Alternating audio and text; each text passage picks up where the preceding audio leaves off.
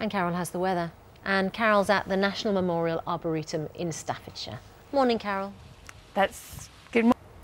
What's in a name? Rather a lot when it comes to sporting sponsorship. Steph has been investigating. Morning, Good morning. again, There's Steph. certainly a lot of money involved if you're a stadium. Good morning, everyone. So apologies if we were having a parallel There's conversation. some wonderful examples in America where the stadiums are things like the Home Depot Arena and the Dick's Sporting Goods Arena. And Yeah. Johnny Wilkinson in a bit. Thank you very much, by the way. On the sporting theme, Johnny Wilkinson with us just after 8 o'clock. He'll be live with us on the sofa. Now, though, it's Charlie and Michael Bublé, the moment you've been waiting for. It's been a busy year for singer Michael Bublé. He got married, he's written a memoir, and he's getting ready to perform live in aid of children in need. He's also managed to record a Christmas album. He says it's his most important yet. I've been meeting him this week. I asked him how he discovered he first had a talent for singing.